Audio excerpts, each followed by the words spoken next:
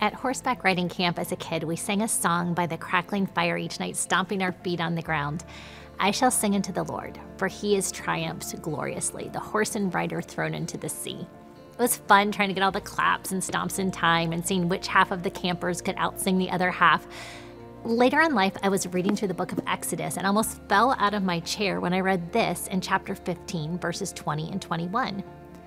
Then Miriam the prophet, Aaron's sister, took a timbrel in her hand, and all the women followed her with timbrels and dancing. Miriam sang to them, "Sing to the Lord, for he is highly exalted. Both horse and driver he's hurled into the sea." The song I'd sung on warm summer evenings with my fellow campers was in the Bible. Moses' sister Miriam sang this song more than 3,000 years ago when the Israelites made it safely across the Red Sea. This is the first song recorded in the Bible, and people have been singing songs to the Lord ever since. Biblical scholars claim there are at least 185 songs in Scripture, maybe more depending on if some of the poems were originally sung. Singing to the Lord isn't a new thing, but it's a great thing and a timeless thing. So stomp your feet and clap your hands and grab your tambourine or simply hum, but tell God with a little song how much you love him.